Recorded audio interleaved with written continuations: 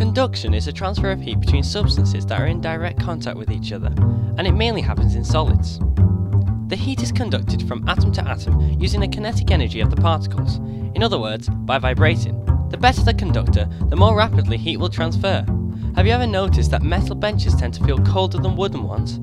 Believe it or not, they're not colder, they only feel colder because they conduct heat away from your bottom better than wood, and you perceive that heat leaving your bum as cold. Metals are particularly good at conducting heat because of their free electrons that move about the structure, colliding with the positive ions and transferring the kinetic energy to them. Convection happens in gases and liquids.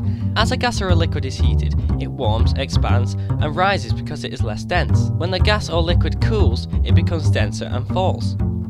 As the gas or liquid warms and rises, or cools and falls, it creates a convection current, which is what transfers the heat from one place to another. For example, if you turn on your radiator, despite the name, the room is heated by convection. As the air is heated above the radiator, it expands, rises, and the cooler, denser air sinks, causing a convection current around the room.